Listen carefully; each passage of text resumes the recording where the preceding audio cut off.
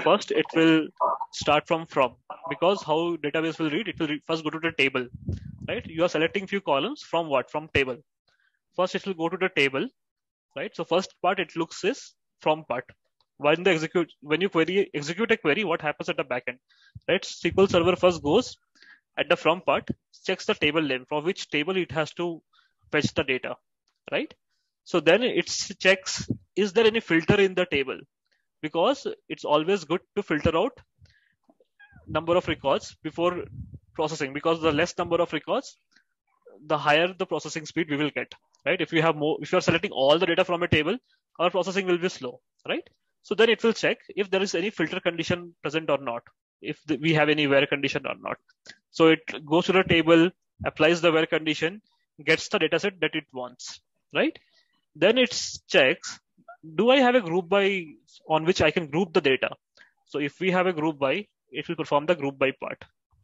So after group by, it will check, do I have a having clause to filter out more data? So if yes, then it will execute the having clause. After all this, finally it will select your data that it needs to display. Whatever columns you have in your select statement will come next, right? After Okay. selecting, what we need to do? We need to order the data. So if you are sorting the data, then it needs to show the data in the sorted order to you, right? Finally, it will do order by on your condition.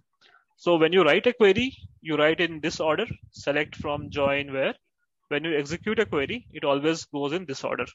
From where, group by having, finally selects, and selecting in which order is defined by order by clause. By default, it is ascending. Clear on how we write a query and how it executes at the backend. Yes.